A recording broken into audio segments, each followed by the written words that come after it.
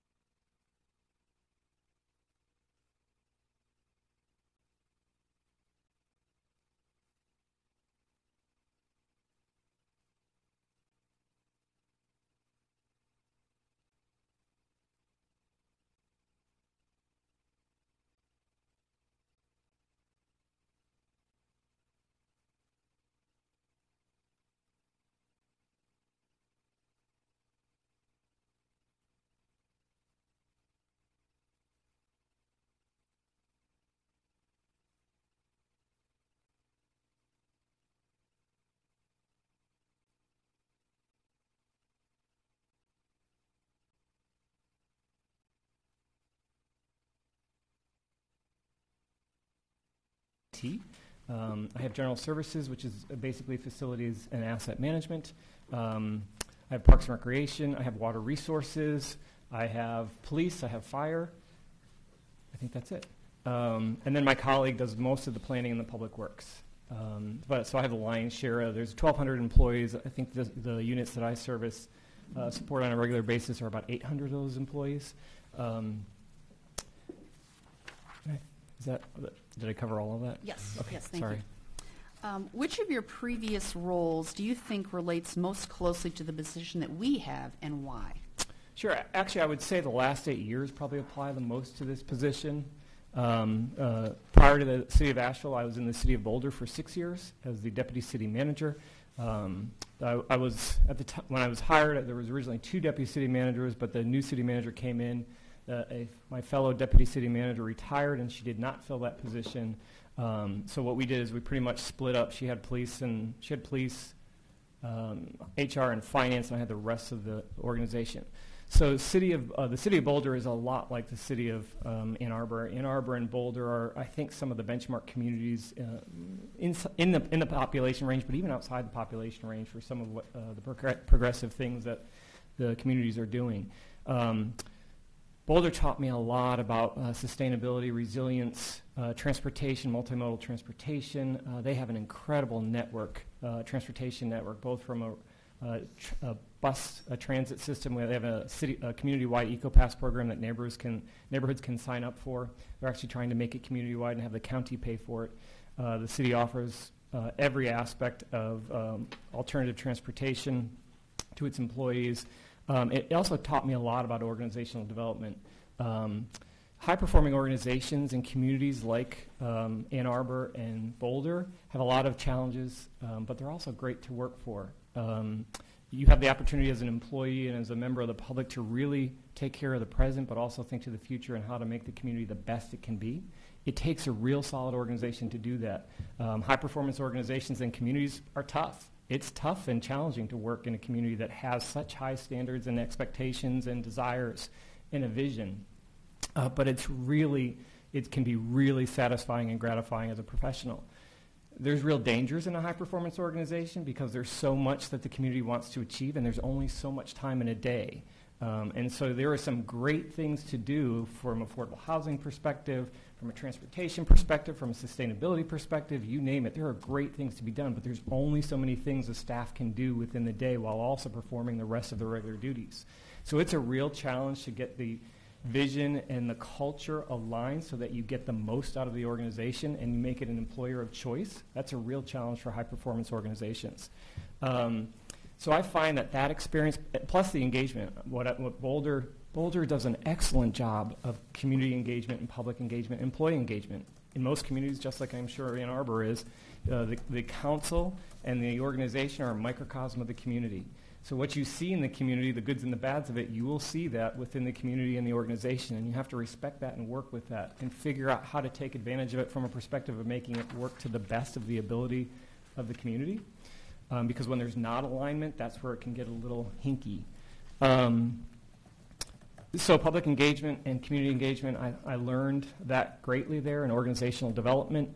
I think that there's a special interest group for everything in a community like Boulder, Ann Arbor, and even Asheville. Asheville's probably about, and I say this respectfully, it's not a criticism at all, but Asheville's probably about 20 years raw behind Boulder. It's probably the Boulder of 20 years ago, and of a southern perspective too. It's hard to do some progressive things in the South, but Asheville's really committed to that, has a really committed citizenry, very engaged to a different degree. It's a different type of engagement. Boulder, you don't have to work hard to get a lot of public engagement. There's an expectation of that. Asheville, it's almost all social media.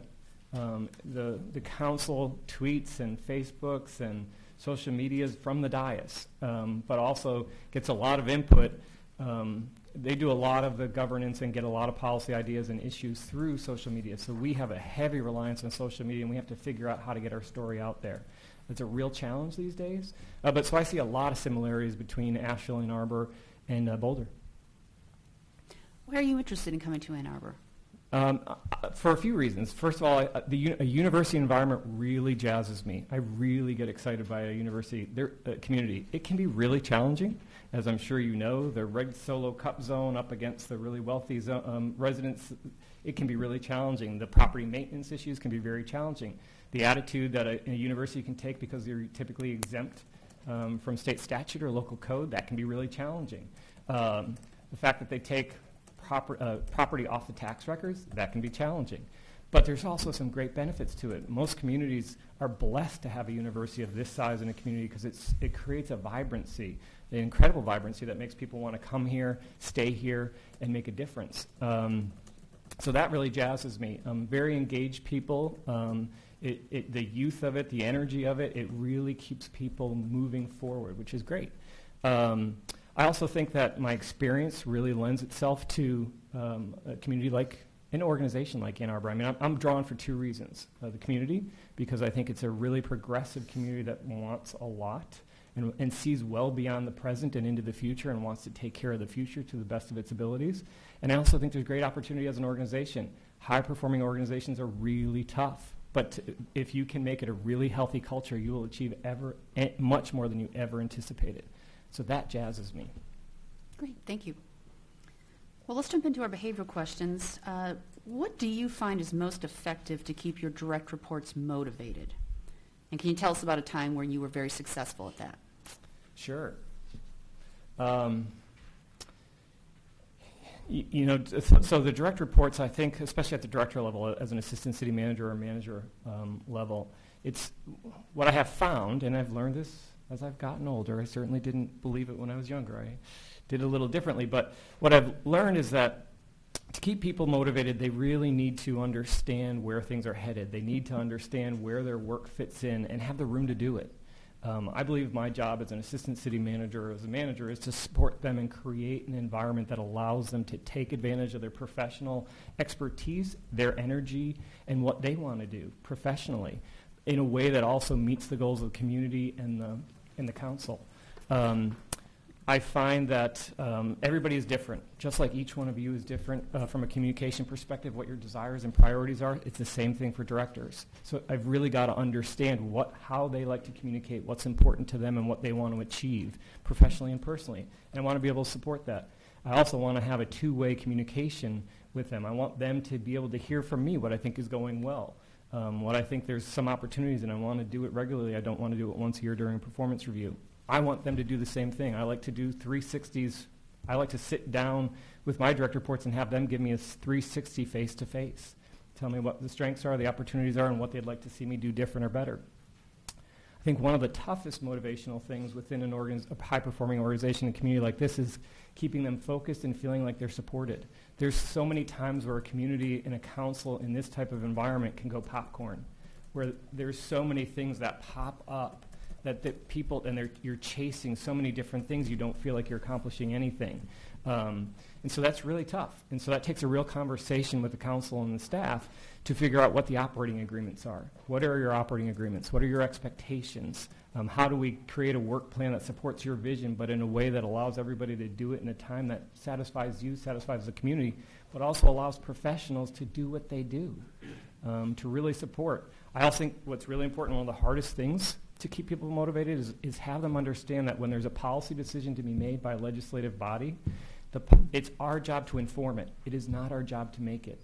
I think it's our job as professionals, and I think when you get to that point in your career and understand it, it can be really enriching to understand that it's so important to give a council, legislative body, and a community context and background for issues, options, and a recommendation, and then let the policy discussion happen and help engage in it to a way that's productive, that you reach a consensus. That may not be your recommendation, which is okay, and may not even be any of the options that you put out there.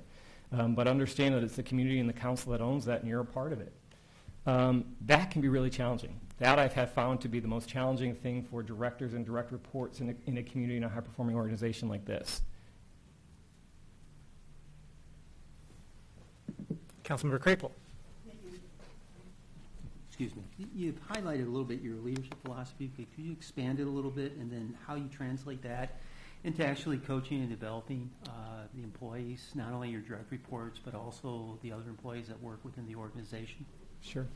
So my leadership philosophy is really essentially that I think everybody is a leader from where they sit or stand. I don't think it's a title.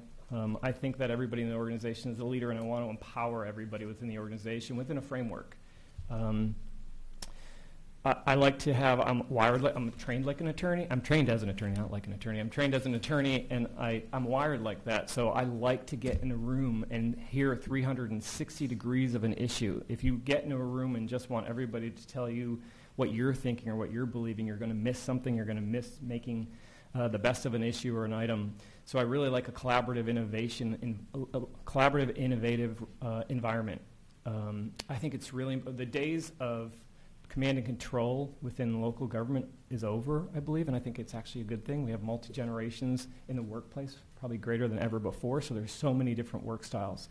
So as a leader, you have to figure out how to mesh all of those work styles together, because there is no real wrong work style. Everybody does something different and hears something different, so you've got to find a common ground. So I work really hard at that, but also giving framework. I think that you can't just have an open, frameless arena in which to have discussions and conversations with. I want people to feel really free to come up with ideas, but usually you have to have boundaries, and then you just keep on narrowing as you move along as to what the options and the recommendation are. I think conversations and dialogue are critical as a part of leadership. I think asking the right questions. I think providing a vision organizationally is really critical. I believe there needs to be a vision organizationally, and I think there needs to be a vision at the council and community level, and those need to align. And I'm sorry, I apologize. How do you translate that, actually? Oh, into code. Yeah.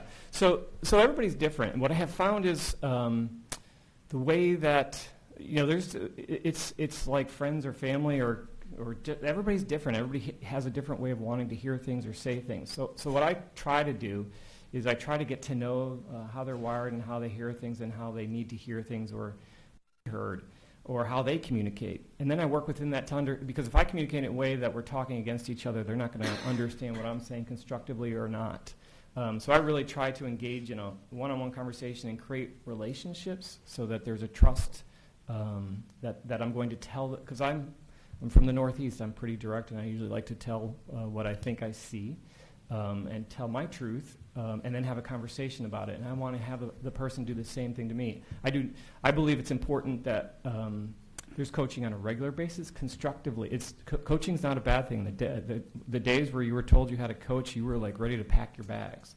I actually think that coaching is an outstanding thing, and we all need it. I want to get coached by the people that I work with and work for. I want to coach the people I want to make them the best they can be. And that takes some hard conversations sometimes. Councilmember Warpahowski. Thank you. You've given us a lot of philosophy about how you try to approach your leadership and working with your direct reports. I'm wondering, and issues of how to manage the potential popcorn nature of governance, the desire to have multiple people as leaders, but also needing to provide a bounding framework or vision. Can you give us some examples of how that actually works out on a day-to-day basis in your leadership, either at Boulder or Asheville? Sure. So one of the techniques that we created in Boulder while I was there, and have applied it successfully in Boulder and in Asheville, is doing the annual visioning and work plan process. And so what we do is every year or 2 years, ideally, we meet with council and we have them create what their vision is. There's different ways to do it. One of the ways that we most recently did in Nashville is, instead of just looking at your 3-year term, we ask you to look 20 years forward. And we ask you to look at, what do you want Ann Arbor to look like in the year 2036?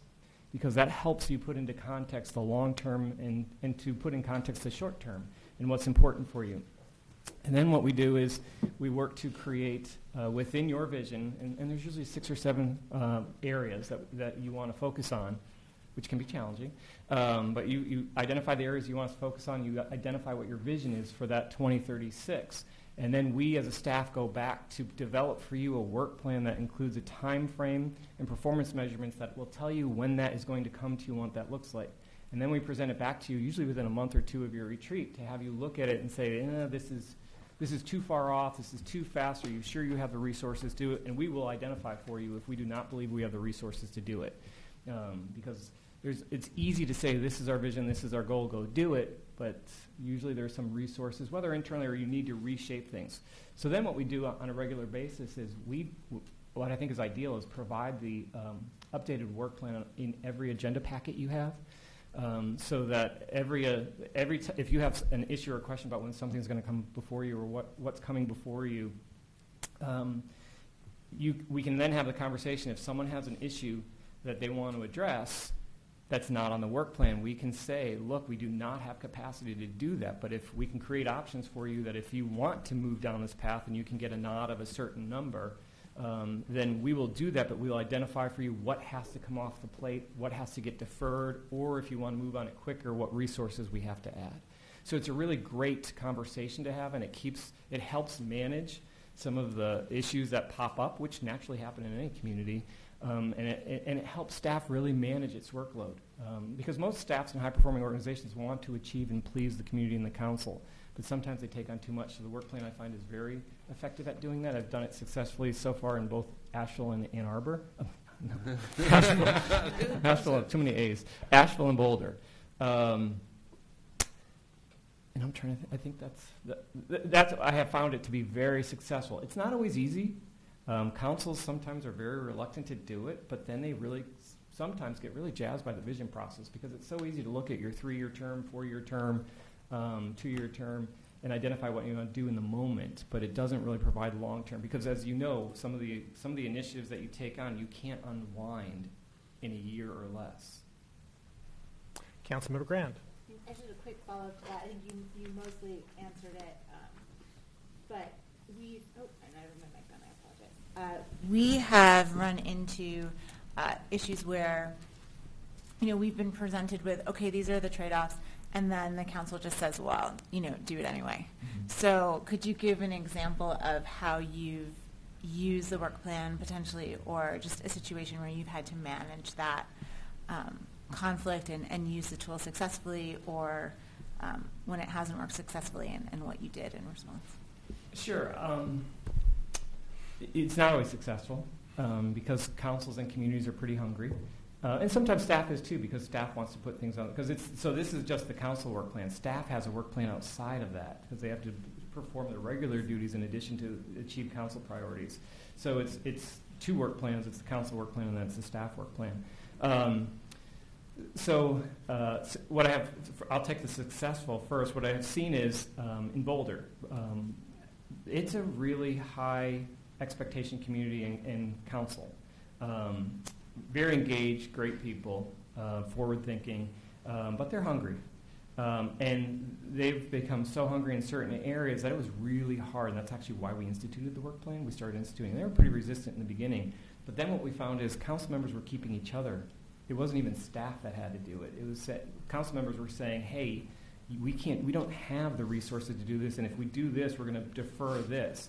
And actually, what I think, during while I was there, but even after I left, what I think has happened is that the council has become so concerned that when you take on so much in a community, affordable housing, you name it, sustainability, transportation, you can really shake the snow globe to a major degree in the community. If you have too many big issues popping at once, you're going to have a really shaken snow globe community, and that may not necessarily get you progress. And I think Boulder started realizing that yeah, it's great to have all of these objectives, but if you have too many things going on at once, whether it's workload related, or there's only so many things you can pick off at once in a community before you put them at saturation.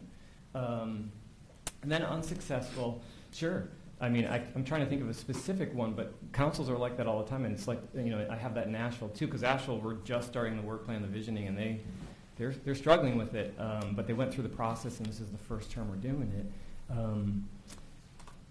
I'm trying to think for a specific example, but it happens all the time. But I have to tell you, I think what my job is, that I have to tell you and be very frank with you about, look, if you want to, because I'm not the type of person that I'm just going to try to snow anybody and tell you something just to get to a certain end. I'm going to tell you what you need to be what I think you need to be successful from the organizational perspective.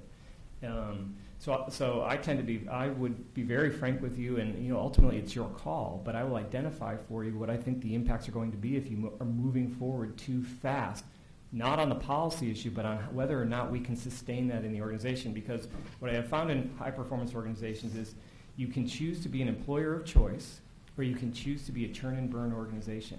Because when you are churning so much internally and externally, it will churn and burn staff. And you could see people leave, and good people leave because of that, because they can't sustain it. So it's having those honest conversations about it. I can't think of a specific example, but it happens all the time. And there are times where, staff does have to figure out ways to get things done. And maybe it's a negotiation where maybe it's not so fast. And maybe we negotiate on the timing of it. But what I don't want staff to do is be an obstacle to council, nor do I want the council to be an obstacle to the organizational health, because it will hurt each other. Councilmember Lum. Thank you. Follow on to the leadership and visioning and goal setting line of questioning. You mentioned the Boulder 2020 initiative in your written responses. Can you please describe what that was, what your role was in the initiative, and what specific changes resulted from the initiative? Sure. So actually, that was the brainchild of the city manager, and she Jane Brodigam, and she and I worked together, and she put together a team. So what the Boulder 2020 was, it's in Boulder actually, it's very reliant on sales tax, which has beauties to it, but also detriments. So when the economy really tanks, the sales tax, you really have to be nimble and adjust your budget immediately. But so what we did is we had a number of infrastructure issues and other initiatives that we had not enough money for, but a great need for. And we had divergent populations within the community and the organization. So the way Boulder is funded, Boulder has dedicated sales taxes, which creates sometimes a have and have not.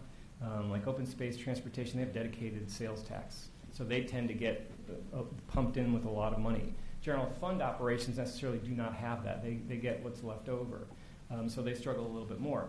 And in Boulder, there's also something called TABOR, the Taxpayers' Bill of Rights, which maximizes how much you can increase your taxes. But you can go to the ballot and detaborize, get the voters to approve detaborizing your sales tax so you can get more. But so what we did is because when Jane came in, and Jane, and Jane and I came in within 6 months of each other. There was a real need for a focused, strategic look at how we meet the long-term needs of the infrastructure and the organization, because there were so many things that the community wanted to and the community and the council wanted to achieve. And so instead of having pockets of each group come to council and do their thing individually, what we did is we put together a stakeholders group from externally. And it was the city manager put together a stakeholders group. It was from most boards and commissions across the city. And there's some also interested stakeholders in the city. And what we did is we presented to them at a staff level what we believe the needs and the priorities were, both from an infrastructure perspective, but also from a programming perspective. And then what we did is we had a really public process to identify, to have that group really talk. So we had departments go before it and identify for it, give them, because Boulder is great at giving background, giving options, giving recommendations, and then let the conversation happen. And so that's what happened. The departments went before that body, provided them with information on what the priorities were and what the needs were, and then let them have a conversation about what they would recommend to council to go to ballot to get funding for. And it worked excellent. This, I think right before I left, the voters passed a huge initiative that put funding into the, what we call the civic area plan, where if you've been downtown in Boulder, the government owns most of the property right by the creek in the downtown area, and it's got its campus there, it's got the library there. But it's also got significant transient and behavioral issues there. And we could not figure out how to do it, but we needed to do public space management, and we needed to do public art, and we needed to get people re-engaged in that area and not be afraid of that area. And so that's just one of the examples of what was funded through that ballot initiative. Because, I forget what we called it, because every project that we had, we put a sign out there to let the voters know this project is being funded by this ballot. Because when you educate voters in a progressive community, they will support tax increases. They will support tax increases, and Boulder was awesome at it. They were not afraid of taxing themselves for what they thought were their priorities and their values. I mean, it was and my role was to support that. I mean, Jane was the lead for that, but I supported that through the departments that I support on a regular basis. But there's also the other thing that Boulder has done this historically. It was based on a model called the Blue Ribbon Commission, and we did the Blue Ribbon Commission 1 and 2. I was not there for the first Blue Ribbon Commission, but the first Blue Ribbon Commission was about the revenue side. Because of and I think everybody is doing it these days, especially the more progressive communities, you're doing a long-term projection about your gap between your revenues and your expenses and how much bigger it gets as you go along. And they had strategies about how to attack that and make it lesser and hopefully get rid of it. And then they brought it to the voters, and the voters continued to approve those strategies. The second part, which I was there for, was to do the same thing, put together a stakeholders group on the expenditure side. And so we had the same thing. We had departments go before this body, this citizen body that was appointed by the city manager. And we had the departments present about expenditures, and they asked tons of questions, and they came up with different options and proposals, and they produced their own report about what they thought we needed to do on the expenditure side moving forward. And that's part of how we got to priority-based budgeting. But so that model was what helped support the next step. The community is very supportive of that type of process. Councilmember Warpahowski. This is, Paul, if I could just, as you're going forward, one thing that's going to really help me is if you can give me some more clarity on what your role, what you described in Boulder sounds fantastic, and I don't know what your unique contributions were to that process. It sounds like a great process, but I don't know where you are in that. Sure. And so as you go forward, help me understand what you're bringing, what you've brought, you specifically have brought to the initiatives at your organizations, and what you'd be bringing to the city of Ann Arbor. Sure, and I'll be happy to address that a little bit right now. So Boulder, every organization is different. And so in Boulder, the deputy city manager under the previous city manager under whom I was hired, was very much wanted the two deputies to be focused on the operations and basically run the operations while he would focus on the external and the council. When Jane came in, she started her tenure 6 months after I got there. She changed that structure where she wanted the deputy retired, and she and I split the functions. But I became much more of an internal support. And Boulder's so high performing, so what the deputy city manager role was really to be the sounding board and the strategist and the person that would, not to be the front person, but to be the strategist behind the scenes to help run through all of these scenarios. So the deputy during my tenure didn't lead many things, but was a significant strategist about how to handle and how to support, because part of the beauty of Boulder is that the people are so professional and do such a great job that they are on it before you even have to ask them about it. And so my role was significantly to do the strategy behind the scenes and to talk to run through all the scenarios ahead of time. And just specifically the Blue Ribbon Commission too, I chaired that group, which was interesting because it was a citizen body, but the manager decided that she wanted to have a staff member chair it. so that because there was dedicated tax groups, is dedicated versus undedicated. Some people don't want dedicated taxes, some people do. So I chaired the commission for that one, which was tricky and interesting. But again, my role, and in Asheville, my role is a little bit different too. I'm very much on the supportive operational side, where I'm the strategist, go-to person about how we're going to get things done. Depending on the issue, I'll be the front person on the outside, but it depends largely on the issue. But I will try to address that more specifically. Councilmember Tyler Sapathy. I've asked this question before, and I'm going to ask you again too. How do you make sure that all voices are heard? And the context is, you tend to hear from people who are articulate and more educated, and who believe in participatory democracy, who turn up for city council meetings and fill out all the surveys. What is your vision on that? Do you, because a lot of times here too, we make sure that there is community engagement in projects. So incorporating multiple voice and multiple visions at the very beginning of the process seems to help, because when groups of people feel that their positions or views are excluded, then later on in the process tend to oppose it, and it becomes very vitriolic. So how do you handle that? Or how have you handled that? Or how do you plan to handle that? Sure. So I think it depends on the issue. Ideally, when there's time, I would prefer to have the council open mic type environment not be the last point as opposed to the first point.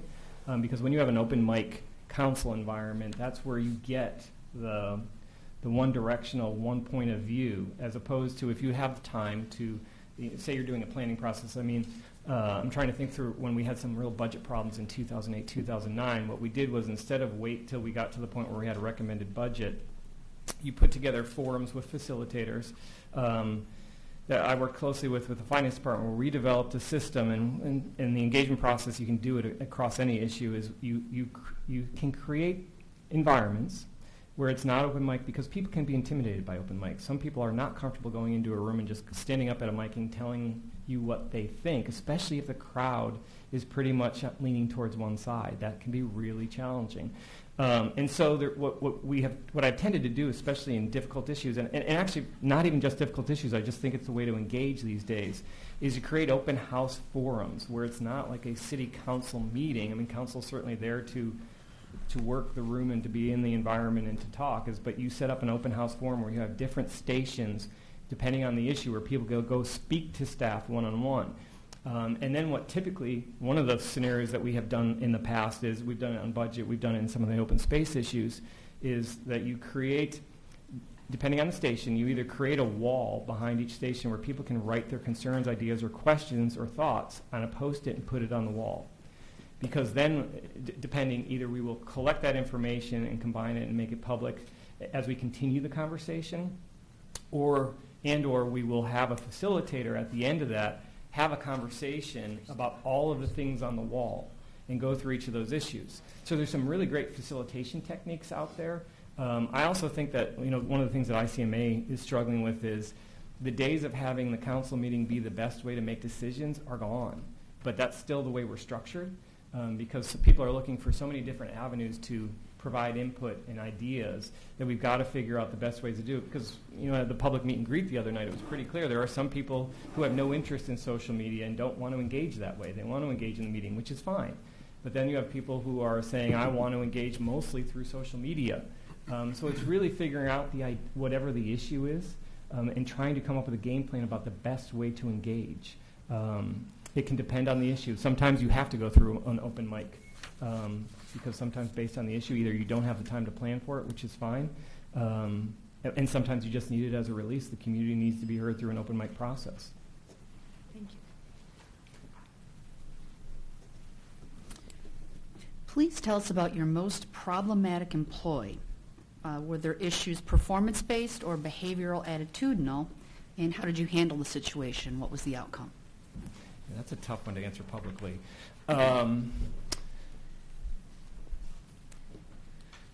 So, I'm sorry, I'm taking some time to think about how I can answer this with maintaining privacy and confidentiality. So one of my most problematic employees has been through management style and leadership. There was a situation where the department had numerous functions under it, and there were some leadership changes that impacted the workload of this person, so it had more workload going to this person on two connected but kind of disparate functions. It was an individual who had been in the organization for, by the time I had gotten there, probably about 15 years. Very good at what they do, an expert in their field, but their style had not grown with the generational changes, and so the command and control had not been working. It was not working well at all. It was not open to feedback. The individual was not open to feedback at all, and actually created a pretty hostile work environment for the employees. But when we would have conversations, it'd be a really, I'd try, because you would hear these things, and I'd try to have a conversation with the individual, and I would get a totally different viewpoint, and say that there was a reason. There was some reason. There was always a reason. And so I tried to coach the individual. And when you are a number two person, you're in a tricky spot. You have a lot of responsibility, but not tons of authority. You can't hire and fire technically, usually as a deputy or an assistant. So you're in a little bit of a weird spot. So I took the approach of having very frank conversations with the individual on a regular basis, trying to work through, even just through issues, because even the presentations at council, and they were significant presentations, you could tell they fell, it would land like a thud, because the staff was so scared up at that dais of making a mistake because of the way that person was managing. The presentations were horrible. The staff was not engaged, they weren't energized, and the council was just, what's going on?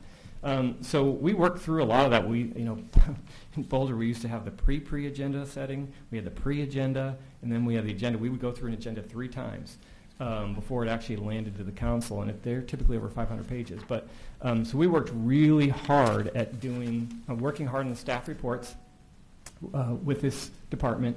We worked really hard. We had dry runs, which I find very effective. We had dry runs to really talk through how you're going to present this, how it comes across. We would do questions and answers. Still had problems. And so it got to the point where we shifted to doing 360-degree reviews. And that's where we were able to get some trust within the individuals in the department who would come forward and actually talk about what was going on. And so then based on that feedback, what we did is we hired a facilitator to do to do 2 things, to work with the department and the department head to talk about the departmental culture. But then we also did an organizational assessment, a departmental assessment, to see what was going on and was it structured right or not right. And so based on those outcomes, we identified that we needed to take swift action. We had some very frank conversations with the individual. We set them up for some really intensive training. We made some organizational changes. We put the person on what you call a performance improvement plan, a PIP. And it was a struggle. The person was very opposed to it, very hurt by it. But we made it very clear that we will set the table for your success, and ultimately it's up to you whether you're successful. And she was successful. Councilmember Crankle. Yeah, in the same line, conflict is normal within any organization between departments or different management groups and things.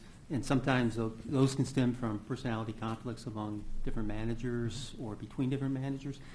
How do you handle conflicts within the organization between 2 opposing departments? And also, how would you manage conflicts between senior level managers? And if you have an example of how you've done in the past, please provide it. Sure. So conflict, I try to proactively manage it so that people, because of course there's different styles, there's different personalities in the workplace. So what I have found effective in management teams is to really do some personality type, work style type training so that people really understand how people are wired. There's many tools to do it. There's the Berkman, there's the Myers-Briggs, there's the DISC, you name it. There's tons of ways to do it. So you have a language to be able to identify, like, oh, you're not just a person I don't like. You're wired this way, and you need to hear things or do things this way. That's why you're coming across this way to me. I find it really effective. It can be painful a little bit at first, but actually management teams can have some fun with it. So there's a framework. I try to create a framework where you can have a conversation about personality and work style differences ahead of time. So sometimes it can make the conflicts a little bit easier and more about the issue as opposed to the person. So a specific example, there is, again, to be really, try to be, maintain confidentiality and privacy, but so there was a, you can imagine in communities and organizations like this that no one department controls everything. Most departments, an issue encompasses much more than one department. One department may be a primary, but it takes a team to achieve all this. And so there were some situations where, one specific situation where we were trying to put on an event that through some property, which was a very powerful department and entity within the community, which basically challenged us and said as an organization, because there were 5, I mean, we had public safety, you name it. We had public safety, we had transportation, we had the city manager's office, we had an executive team of a number of department heads working on this issue to make it successful. And we had one department stand out and say, you're not doing this because you're going to violate this or that. And so what we did was, and in response, that's why we created the executive team, because what we had found happening was that there was so much dialogue happening out among the departments and so much friction out in the departments because they were looking at it from their own perspective, heads down with their own perspective for the department, as opposed to looking at the bigger event and how we achieve it as a community. And so what we did was, in response to that, we created an executive team where we empowered the mid-managers to be the go-to team, the regular team that was going to be the ones to put, because they're the ones who are going to put together the type of event anyhow and make it successful. And it was a major international event, first time it was coming to the community. And so there's a lot of pressure to do it and do it well, and there's a lot of questions about whether it was economically feasible or not, or beneficial. And so we put together an executive team where it was led by the city manager's office, where we made sure that instead of the directors getting deep into the conflicts, we let the mid-managers work the day-to-day. And then on a monthly basis, we met with the directors where we said, okay, as the mid-managers, we had a project lead, you bring the issues and you bring the updates to us as an executive team. We'll talk about it as a group because that's where we're going to resolve the conflicts.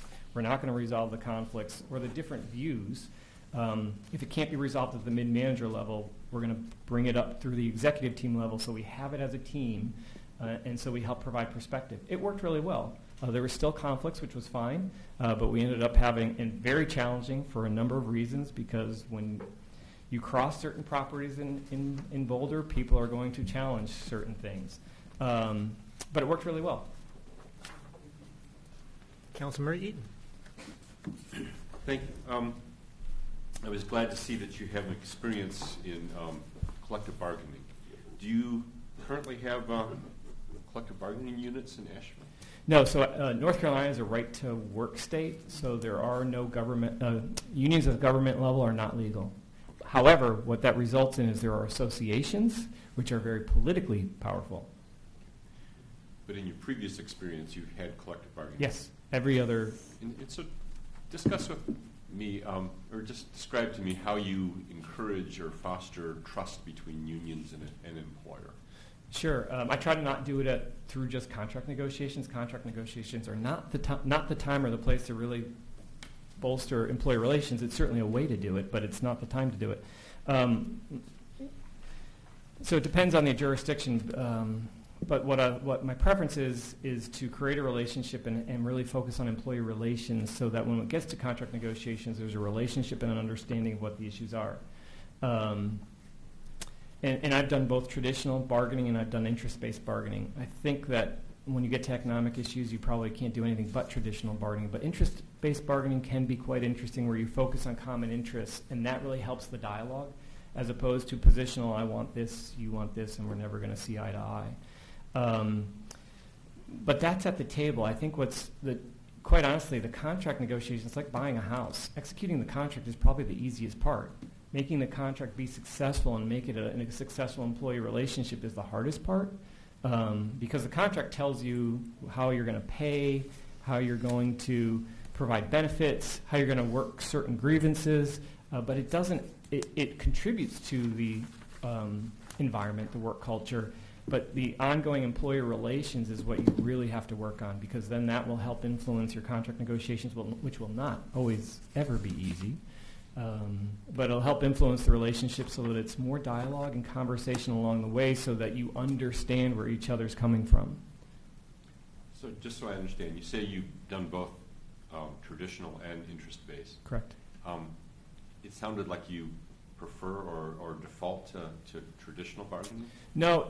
So, having gone through both, what I have found is no matter how hard you try to do interest-based, when it comes down to the financial and economic issues, it's pretty hard to sit there and say, I have the interest that I want to get the best paying, because essentially you would frame it as though my interest is that I want to make sure that my employees are in the top 3 paid. And then on the city side, you want to say that I want to make sure it's competitive and market-based and all that. In the end, it's going to be, I want 3%, I want 5%. So what I have found, because what we had done in Boulder was we used the federal facilitators, mediators, which was a great service to help us, and we did it from the beginning, do interest-based, they're really good at interest-based, that we kept on finding that when we got down to the economics, that we would have to switch into traditional because it's so hard to do interest based on the economic conditions. So no, I don't have a preference. I actually think it depends on the relationship and the issue. Thank you. Councilmember Westfall. Thank you.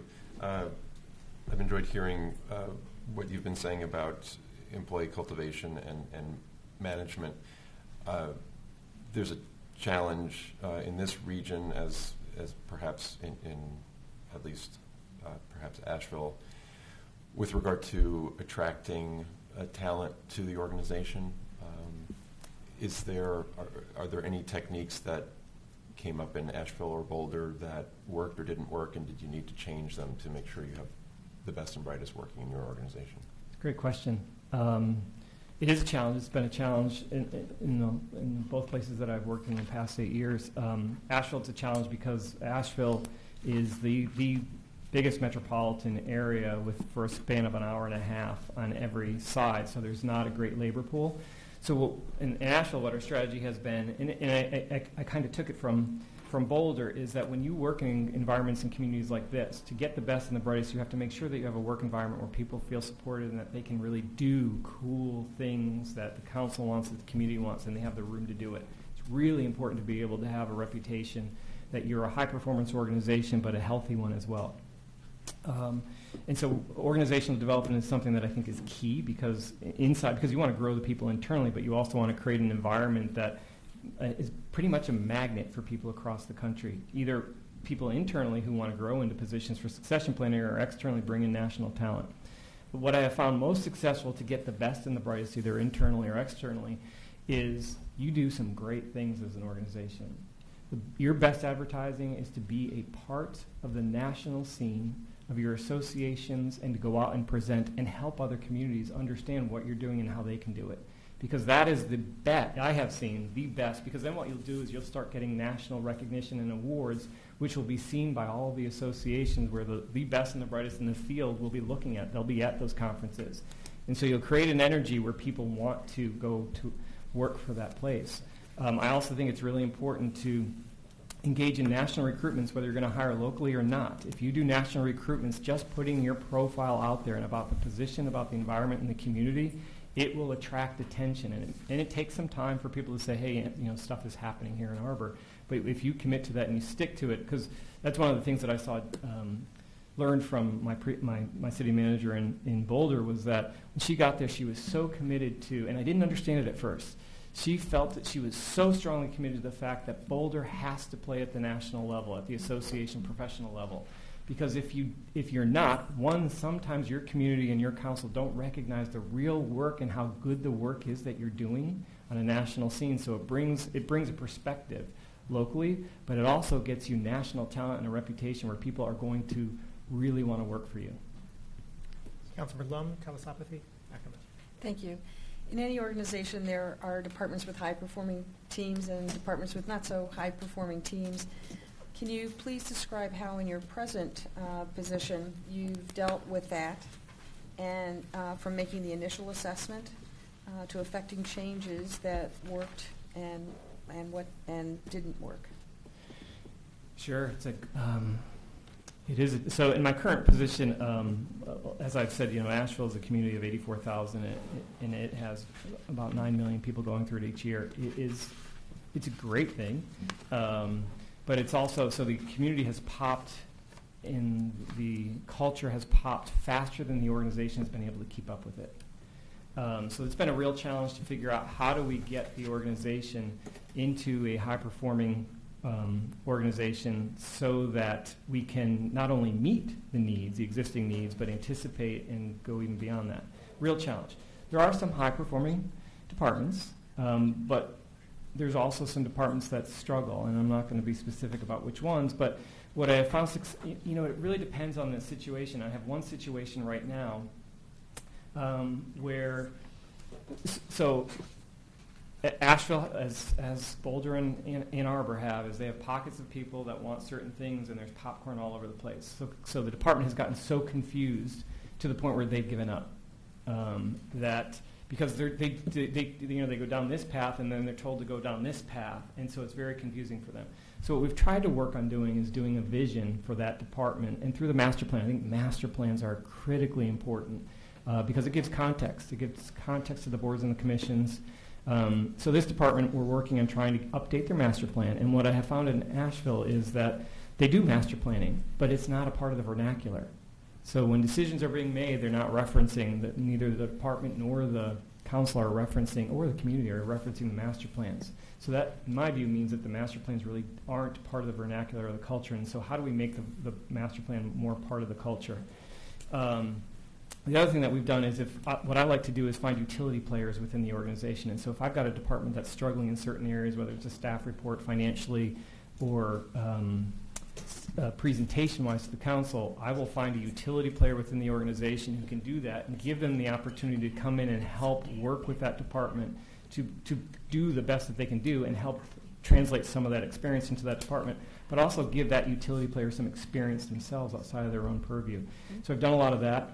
We've done a lot. We just had a major issue that had to go before council, and I put together a team to bolster that department. And there's a hazard that I saw in that is that when you have departments or people that are struggling, there's at least one of two paths you can take. You can either take over and do it for them, or you can provide them the resources and hope that they can do the best and enable them to do the best, but be willing to let them do what they're going to do.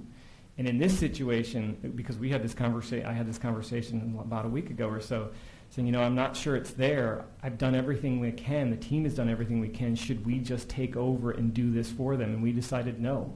Because if we take over and do it for them, then they're not going to grow as much as they can, because they're then going to expect every time something happens that someone's going to come in and do it for them. So that's without being specific about the department, that's what I've done recently. Councilmember Kalasapathy.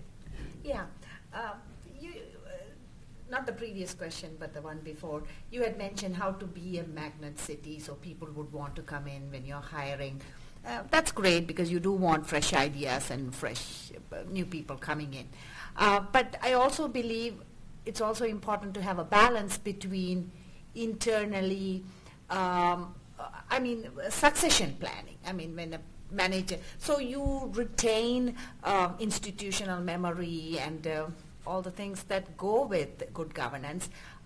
So how have you, can you give examples from how you have addressed the issue of succession planning so that when managers leave, the department is not left in the lurch? And this is very relevant for us right now.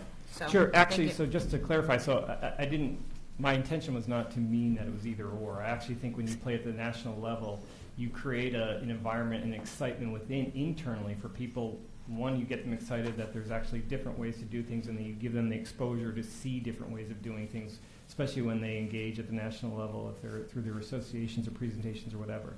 So I actually think that grows your inside talent and your inside skills because that's sending existing staff to national trainings, national conferences to do presentations. There's a lot of great organizations like the Alliance for Innovation where they're looking for innovative communities to do presentations at their conferences so that other people can learn from it.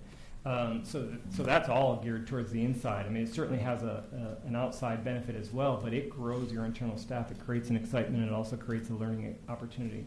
Again, I think that succession planning, I haven't seen an organization yet do it well. I think government struggles with succession planning because I think I don't think there's a common understanding of what people mean by succession planning. I think employees sometimes hear succession planning, and that means that I'm existing in the organization, I'm automatically going to get this job if I do this. I actually don't.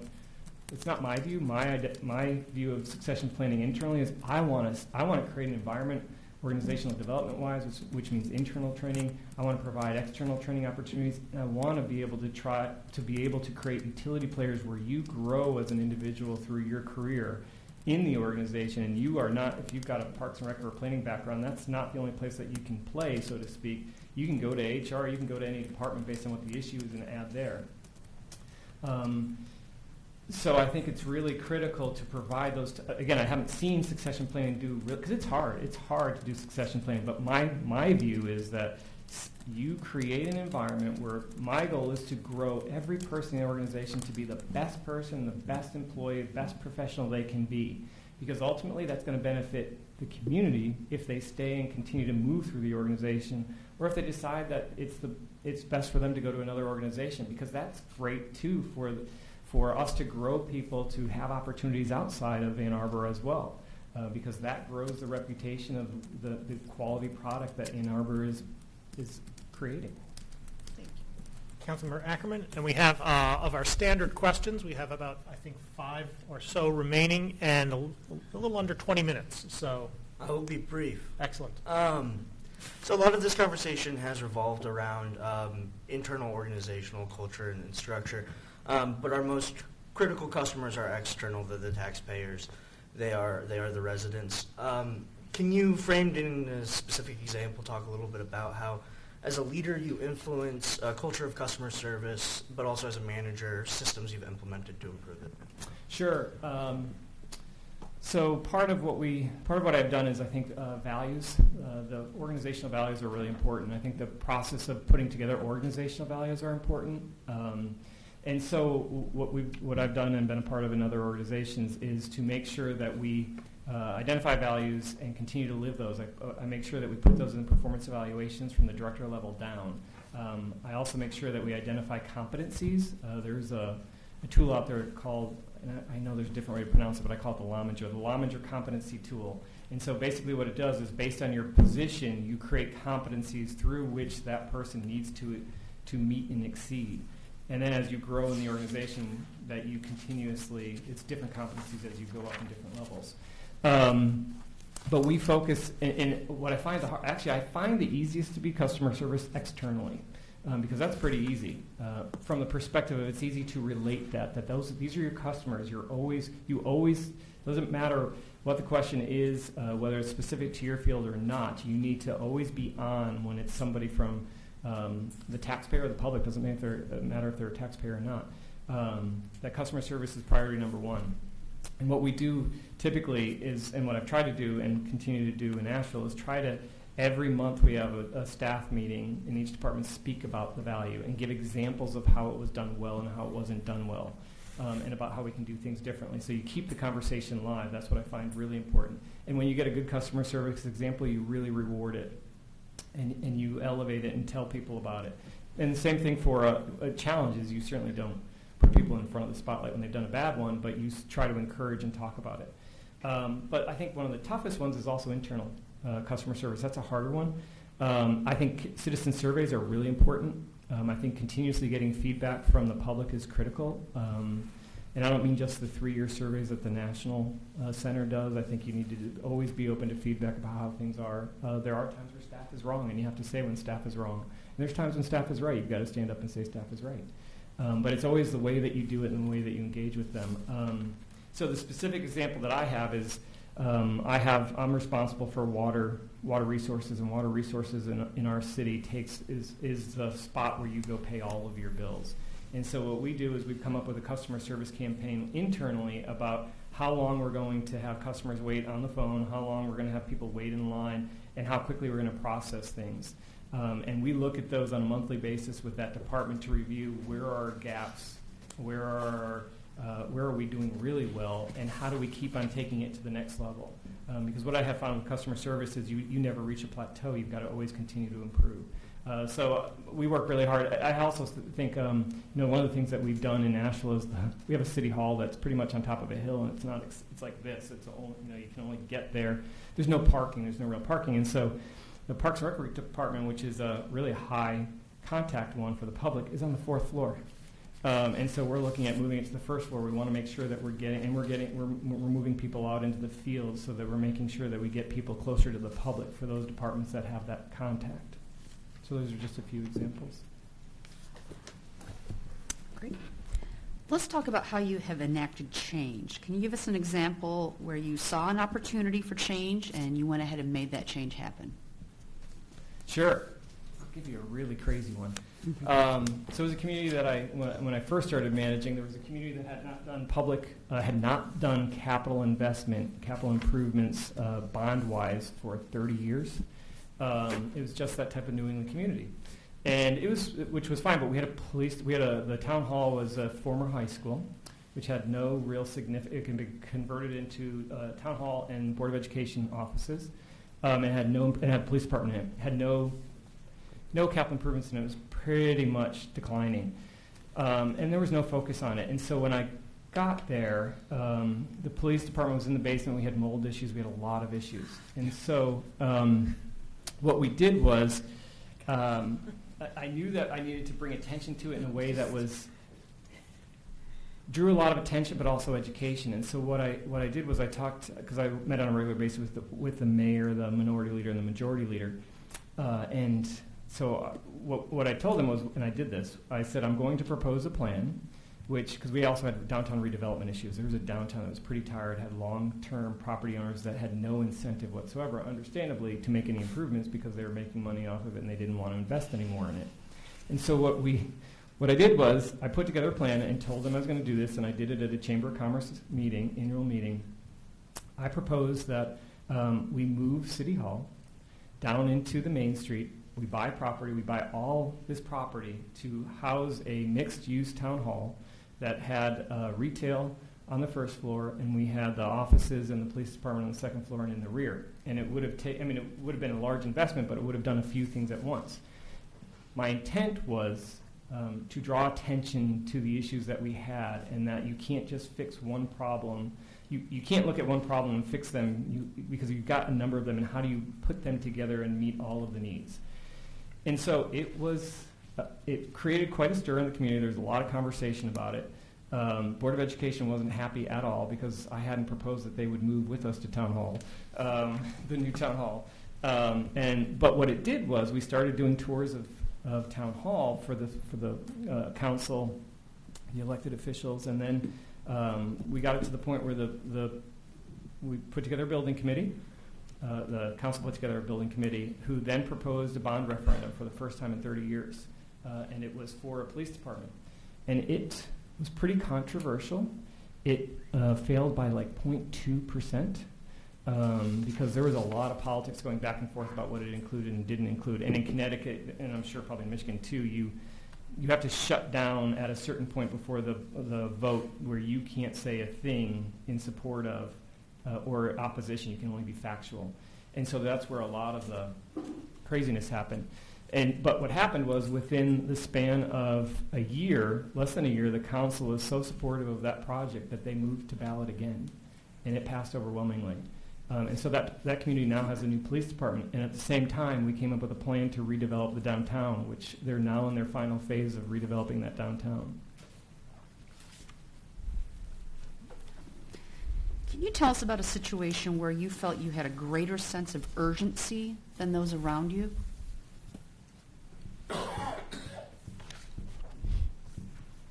Geez, every day.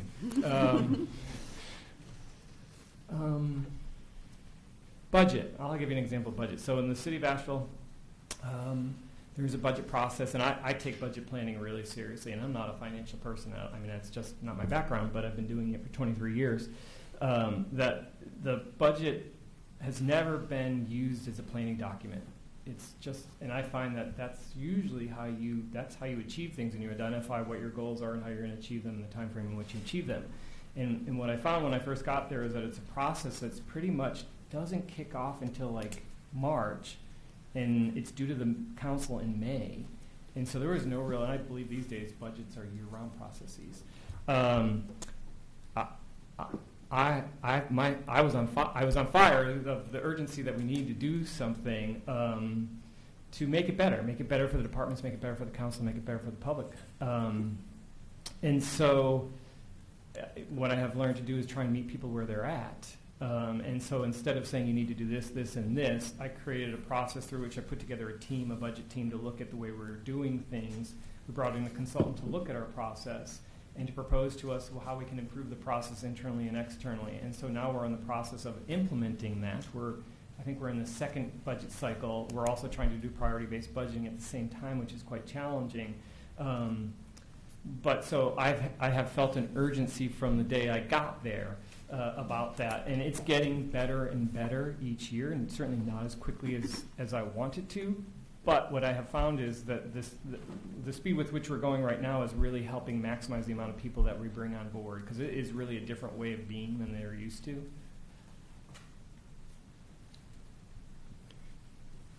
Okay. We're driving through. All right. Can you describe a situation where you felt you had not communicated well? How did you correct the situation, and what was the result?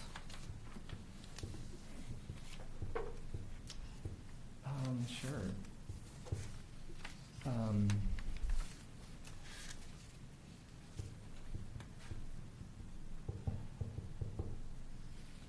Yeah, I'm just trying to think of how to. It's really challenging.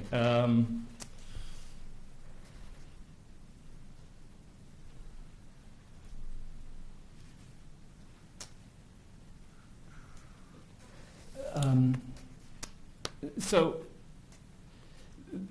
when you work in a high-performing organization, you can have what we actually started phrasing in Boulder is creative abrasions. There can be a lot of creative abrasions, both internally and externally. And so we were working with an issue that had to do with the downtown and the civic area, which we started calling the civic area. And there was a number of departments that were in on the mix. And so there was in many of the meetings we had a lot of creative abrasions. And so sometimes it can get pretty energetic about how is the best way to achieve this, how is the best way to do this or that. It was funny, the police chief and I at the time, he's retired since then. There was plenty of times where we would have creative abrasions over the best ways to achieve it, how the police department's role in it, how they go about it, what the solutions are. And we really enjoyed each other, but we looked at things very differently. And so there could be some real creative abrasions where you can sometimes feel as though that you say things in the moment that you really don't mean the way it comes across. So there were, Mark and I always had conversations about, hey, I would go to Mark if I felt as though that I had said something that might have come across in a way that I didn't mean it more critically. Because I am a critical thinker. I'm wired to be a critical thinker. And so I know sometimes I can come across in a way that I don't intend it. So with Mark, just as an example, what I would do with Mark is I'd follow up. We'd have conversations all the time about, because he would do the same thing, about what our intentions were and what we actually meant. And so I did that on a regular basis with Mark. All right. Can you tell us about a time when you had to make a decision without having as much information as data as you would have liked? What was the situation, and how did you feel about having to make that decision? Sure. Healthcare. So there's a community that I've worked in that did not have a multi-year strategy for healthcare benefits and the impact, how much it was costing the city and how much it was costing the employees. It had not made any changes to plan design really, and no changes to premiums for the employee in over 4 years. And so it came to the point where when we were looking at the budget that I wanted to come up with a strategy about how to do that fairly and equitably, but also how to make sure it was responsible to the taxpayers. And so we worked through the Human Resource Department and our agent of record to come up with options, and the Human Resource Department worked really hard to work with those and to come up with options and recommendations. And so we met as a team to consider those options and the recommendations, and we weighed through all of them, and one of them was changing tiers where all employees with children were paying the same amount regardless of how many children there were. And so we wanted to make it a little bit more equitable. and make a differentiation between how many children you had.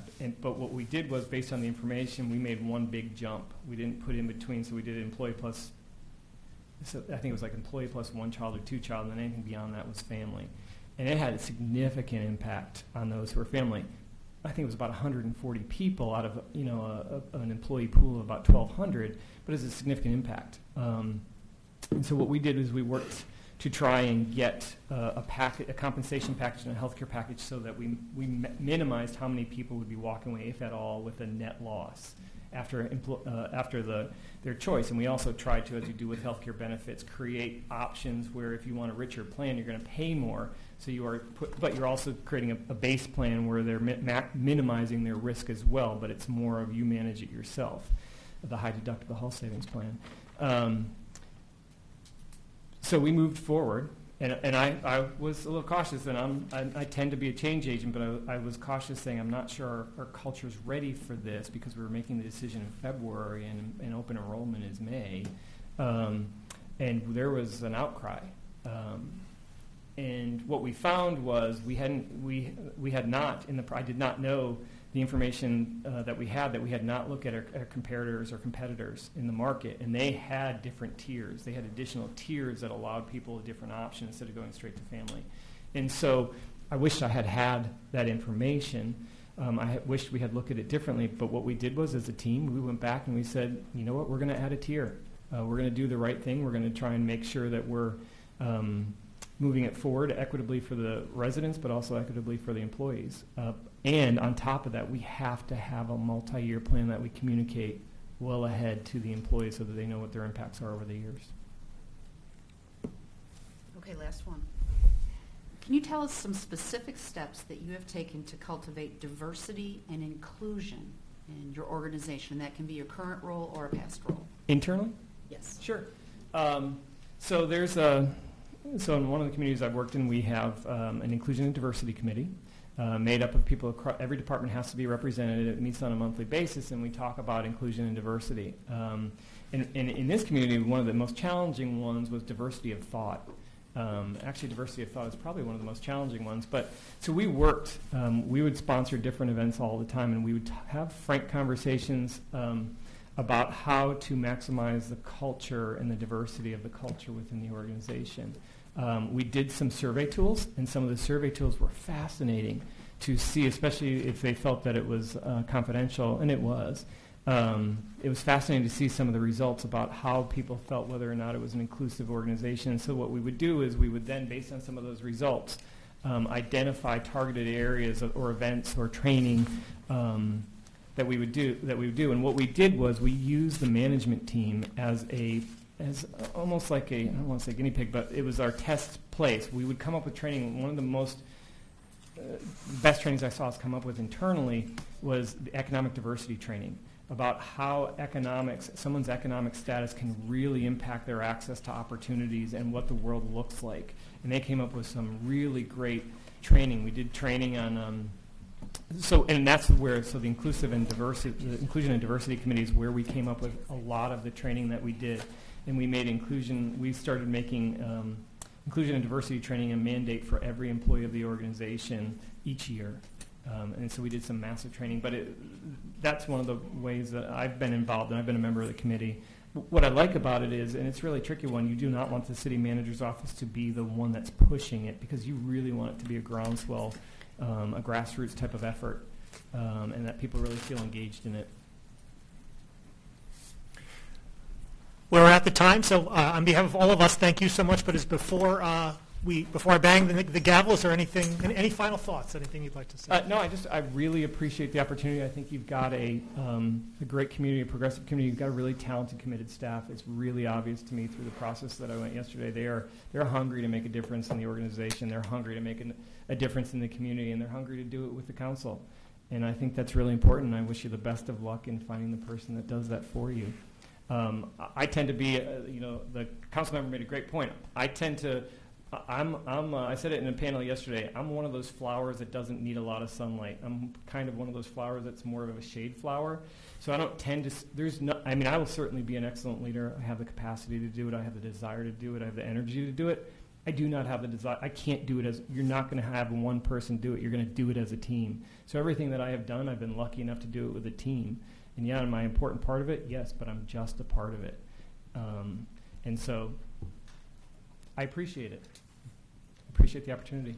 Thank you. Excellent. Thank you so much. And with that, we'll take an hour break.